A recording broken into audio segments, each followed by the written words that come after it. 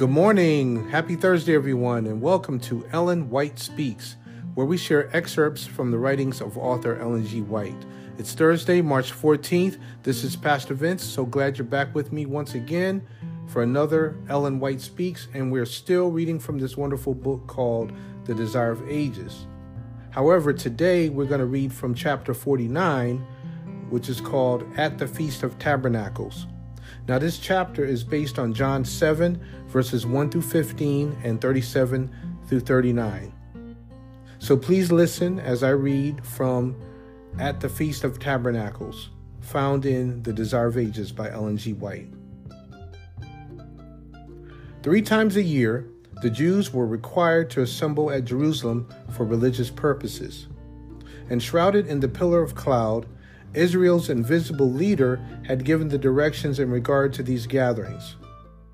During the captivity of the Jews, they could not be observed, but when the people were restored to their own land, the observance of these memorials was once more begun.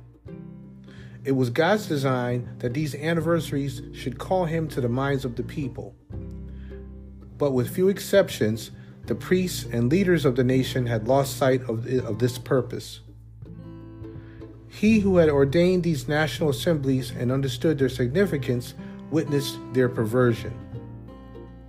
The Feast of Tabernacles was the closing gathering of the year. It was God's design that at this time the people should reflect on his goodness and mercy. The whole land had been under his guidance, receiving his blessing. Day and night his watch care had continued. The sun and rain had caused the earth to produce her fruits. From the valleys and plains of Palestine the harvest had been gathered. The olive berries had been picked, and the precious oil stored in bottles. The palm had yielded her store. The purple clusters of the vine had been trodden in the winepress. The feast continued for 7 days, and for its celebration the inhabitants of Palestine, with many from other lands, left their homes and came to Jerusalem. From far and near the people came, bringing in their hands a token of rejoicing. Old and young, rich and poor, all brought some gift as a tribute of thanksgiving to him who had crowned the year with his goodness and made his paths drop fatness. Everything that could please the eye and give expression to the universal joy was brought from the woods. The city bore the appearance of a beautiful forest.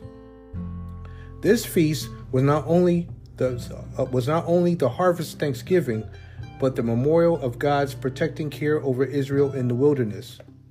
In commemoration of their tent life, the Israelites during the feast dwelt in booths or tabernacles of green boughs. These were erected in the streets, in the courts of the temple, or on the housetops. The hills and valleys surrounding Jerusalem were also dotted with these leafy dwellings and seemed to be alive with people.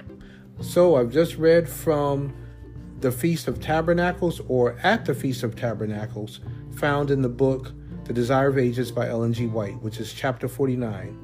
And again, this chapter is based on John chapter 7, verses 1 through 14, 37 through 39. Please join me tomorrow for more of Ellen White Speaks as we continue reading from another of author Ellen G. White's writings. Have a blessed day.